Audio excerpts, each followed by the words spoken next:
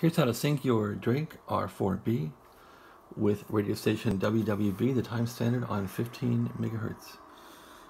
Here I have the unit on 15 megahertz, and I can hear WWV slightly here.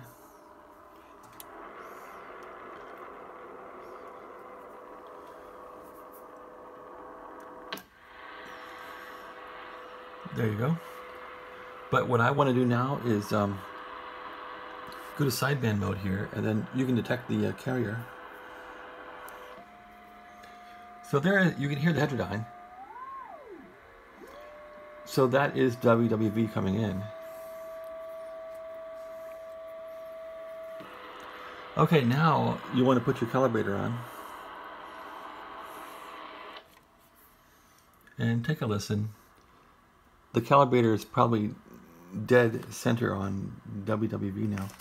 Let's show how this works, and we'll offset the calibrator on the R4B a bit.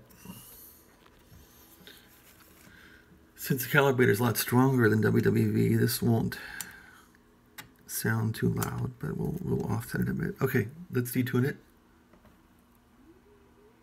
And you can hear now the heterodyne.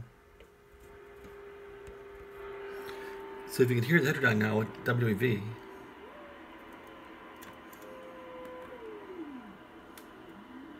you want to get it so it motorboats and cycles a few cycles or less.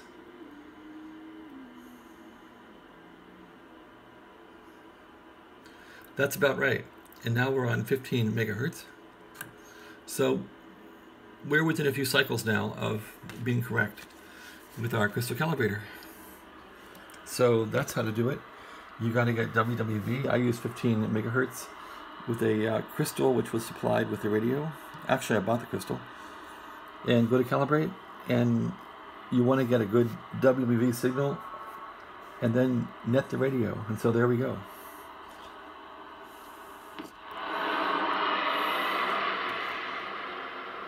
So you can hear WWV pretty well now. Put the calibrator on. You shouldn't hear heterodyne at all. If you do, just net the calibrator until there's no heterodyne on your R4B with that capacitor, variable capacitor. Be careful, it could break.